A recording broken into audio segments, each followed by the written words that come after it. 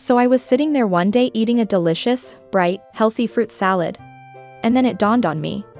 How come these carnivore diet influencers never recommend the carnivore diet for babies? Why don't they ever make videos encouraging people to have their babies animal-based?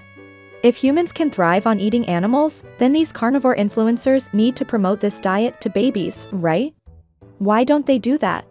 Or should I say, why don't they dare do that? That's why the carnivore diet sets itself up for failure. Nobody recommends feeding only meat to babies.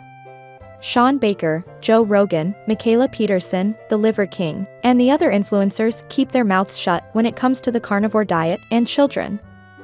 They don't want to get in trouble and take responsibility for suggesting an irresponsible diet that harms not only humans, but other animals as well.